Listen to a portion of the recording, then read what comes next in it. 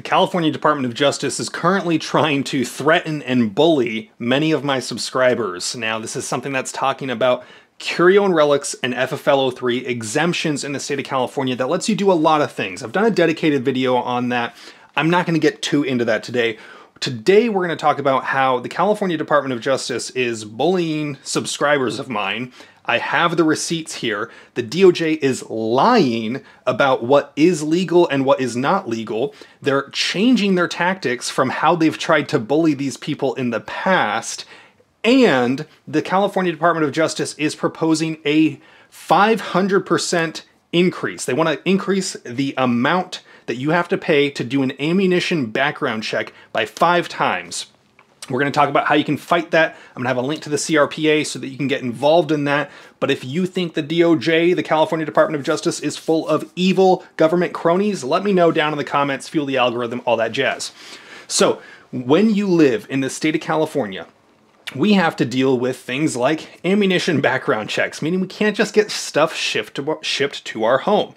We also have to deal with firearms purchase limitations. Curio and relic firearms are also more limited and restricted. So if you want to get around the firearms restriction rationing, and if you want to have ammunition shipped to your door, I've been recommending people for, 6-7 years now to get a Curio and Relics FFL03 and a certificate of eligibility with the state. Because what that allows you to do is get ammo shipped to your door and not deal with a lot of other restrictions. It's very nice to have. In the past, the California Department of Justice, when people apply for a certificate of eligibility, they have tried to coerce people to submit a copy of their federal firearms license 03, their collector's license. Now, keep in mind, a collector's license is not a license to do business of buying and selling firearms. It is a collector's license. Do not try to go into the business of flipping those firearms for money as a main source of income. Now, they've tried to convince people, hey, like, we're not going to process your application unless you send us the copy of your FFL03. Well, first of all, they don't need it. It is not needed whatsoever. Secondly, it's not legally required for you to give that to them. So when they tried pulling that shit with me, sorry for cursing, when they tried pulling that business with me, I sent them an email saying, you need to show me where in the penal code or where in the statutes of regulations and whatnot it says that I have to give that to you, because if you cannot provide that to me, you must proceed with my application. They've tried doing that a few times. Every single time, they end up pushing it through. And that's what I've been telling people to do for a long time now, and it's been successful.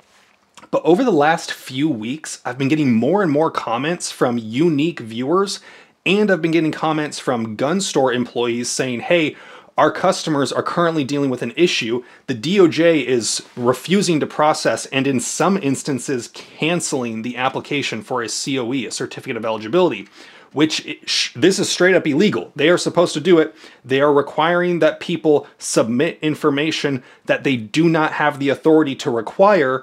And then when the citizen says, I will not be giving that to you, please show me why I need to do that, they're canceling or not processing their paperwork. I have an email. So basically, he was in a situation where he applied for an FFL03, had not received it yet because the ATF takes a little while. He got his certificate of eligibility process going with the DOJ, but then the DOJ responded saying, we're not going to continue processing it until you provide us with your FFL03.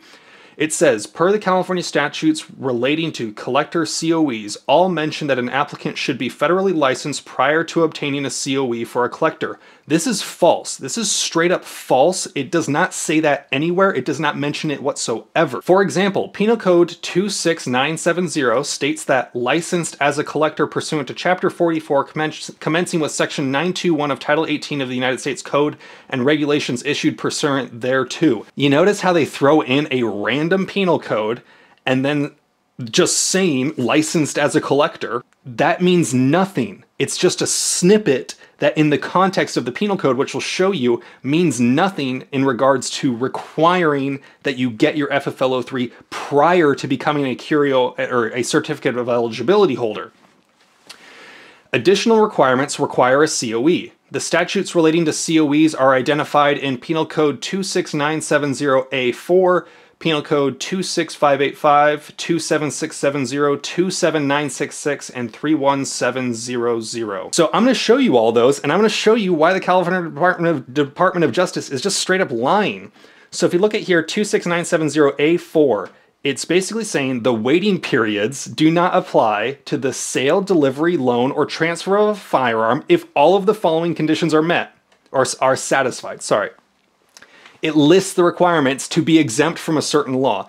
Nowhere does this penal code say that in order to get a COE, you first have to get the FFL03 and then prove to the DOJ that you have it. It does not say that whatsoever. It does not say that you need to first get a Curio and Relic FFL and then get a COE. It doesn't say that at all. We then go to Penal Code 26585. Now it says Penal 26500 does not apply to the delivery of an unloaded firearm that is a Curio and Relic as defined if the delivery satisfies all of the following conditions. And then again, it just mentions that the person's a licensed collector pursuant to that federal code. Now, if we skip over to that federal code, we go to the definitions in section 921. The term collector means any person who acquires, holds, or disposes of firearms as curio and relics. As the Attorney General shall, by regulation, define, the term licensed collector means any such person licensed under the provisions of this chapter. All that means is that there is a definition federally of collector, and in order to be exempt from this specific law, you have to, in addition to many things, be a collector. Nowhere does it say that you actually have to be a collector in order to get a COE. Doesn't say that at all. Penal Code 27966, same thing. This is an exemption to a law that if you meet all of the requirements, you're exempt from another law. It does not say that you need it in order to apply for a COE. Penal Code Section 31700, again, is just a simple exemption for people that have certain licenses. So the California Department of Justice is lying and bullying people so that it can collect more information of yours. Personally, I'm of the opinion that you should continue to try to tell the ATF or the California Department of Justice to kick rocks, and that you do not have to provide that.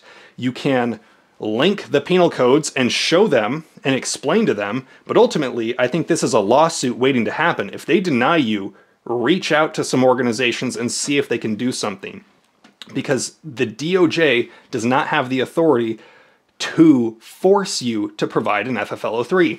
If they did, they would have my FFL03 information, but I told them no. And many other people have told them no. And the DOJ went ahead and processed that information. So do not listen to the DOJ. Tell them to kick rocks. Or you can just do it if you don't want to deal with the hassle and you just want to get your stuff. You feel free, do what you want, but personally, I wouldn't. Now, the California Department of Justice is additionally proposing to increase the cost of an ammunition background check from $1 to $5.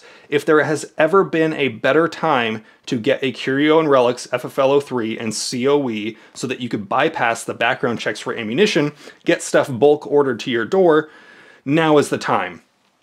If you want to fight that potential increase, you can do so. I'm going to leave a link to the CRPA's website where you can find more information to get going on that process so that you can make a public comment so that you can have your voice heard and potentially stop this increase from going in, even if it doesn't affect you because you already have your COE and FFL03. So let me know what you guys think down below. You guys know the drill. Have fun, be safe, stay dangerous. Peace.